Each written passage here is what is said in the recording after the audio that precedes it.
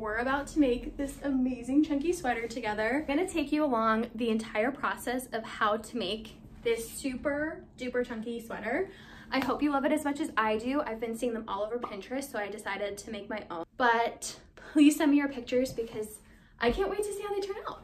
Okay, let's start with supplies. You're gonna need chunky yarn. I used about 6 balls, scissors, and a measuring tape. I really recommend the yarn I used. I can link some others below. I got mine at Joann's, which only cost me about $50, when in reality, if you buy the sweater itself, they cost around $300, so big steal. Here I'm measuring from shoulder to shoulder,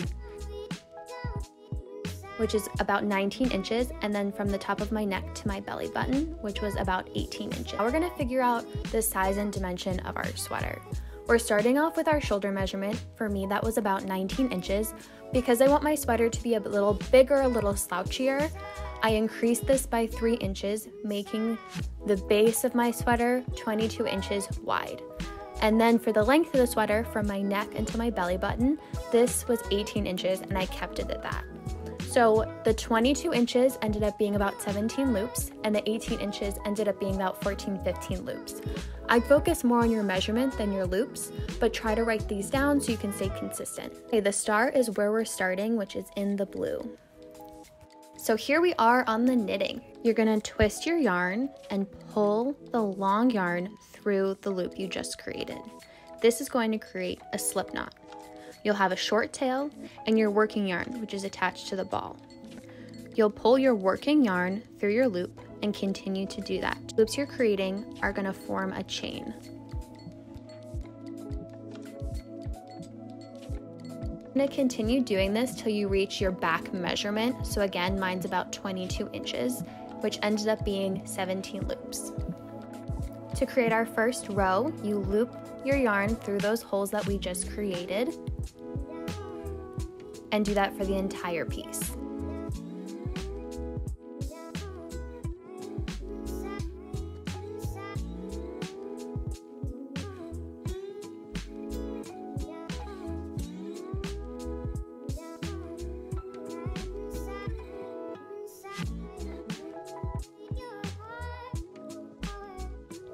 All right, and then you're gonna head backwards.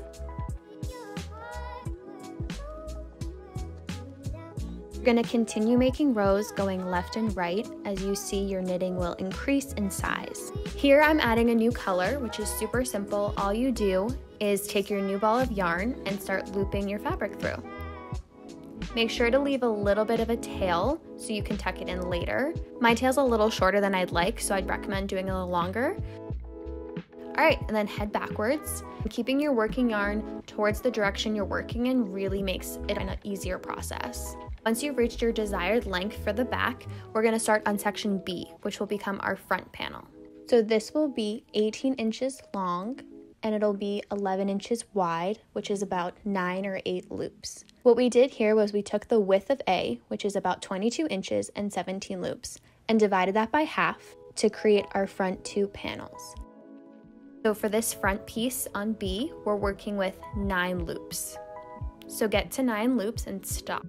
We're gonna pretend like those 8 loops to the right don't exist and just head back left like nothing ever happened and continue making our rows.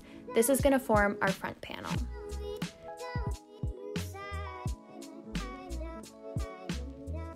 I'm adding green, spice it up, love this color, it's so beautiful. I'll also make sure to link the exact colors that I used below. You're gonna keep doing this until it reaches the 18 inches long. Then we get to the end, you're gonna create a new loop and another loop. Then you're gonna take the first one and cross it over the second. Create a new loop, cross the first one over the second. And you continue doing this. It creates a braided effect, but it starts to end each loop so that you don't need to cut it or knot it. Again, new loop, cross over the old one.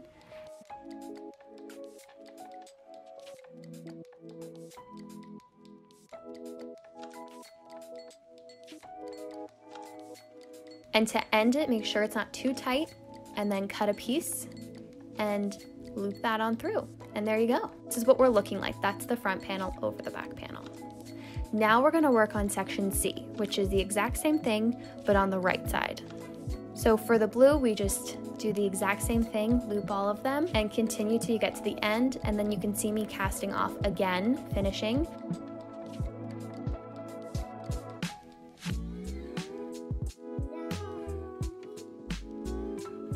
We have our entire body. During the entire process, keep trying on your piece, making sure it's the right length, right width. Now we're gonna work on section D and E, which are our sleeves. So you're gonna wanna take a very long piece of yarn and start almost sewing the two panels together. You just get a hole, loop the yarn through to the front and back panel.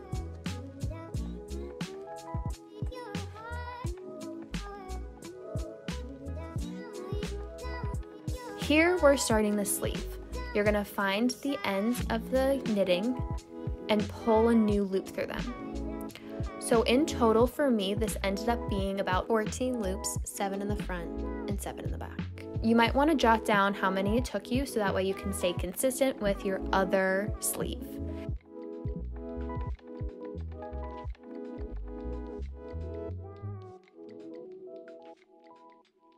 And then you're gonna knit like you have been, just going around and around. It's a little trickier. I recommend doing it on the floor instead of up in the air, but whatever feels most comfortable. I'm adding some more yarn in here and continuing. You can see I'm trying it on. I'm really happy with the length, and I'm gonna start my cuff.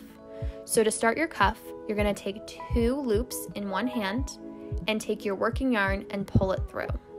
2 loops in one hand, take your working yarn and pull it through. Here you're decreasing, so you're combining loops to make it smaller, so you get that really beautiful volume from the sleeve into the cuff. 2 loops, and then the working yarn. And then we're just gonna knit those as normal once you get to about 5 or 6, depending on how many you had before. Again, maybe you want your cuff to be bigger, but you can't go much smaller, otherwise your hand will not fit through. Okay, we're getting down to the very end of the sleeve, and you can just see here I'm casting off like I would on the other ones. Do a new loop, take the old one over the new one, cut the tail and loop it through. We have our first sleeve. We're gonna do the exact same thing to the opposite side. So here I'm using green because that's the color I wanted to use for my sleeve. I'm creating the beginning of the sleeve. And then I'm switching colors into cream. And then once I get to the same length as on the other sleeve, I'll start decreasing. So taking those 2 loops and turning them into 1 and creating our cuff. And then finally, casting off that sleeve. And right here, what I'm doing is making my tails a touch shorter if they were very long and starting to loop them through the fabric. You kind of want to hide them and not knot them too tight, but sometimes you can make the tails help fill in gaps that are a little looser in your knitting. So here I'm pulling it through the inside so that way I can knot it. I wouldn't recommend knotting it on the outside and being really loose with your knots. Don't worry, it won't come undone, I promise.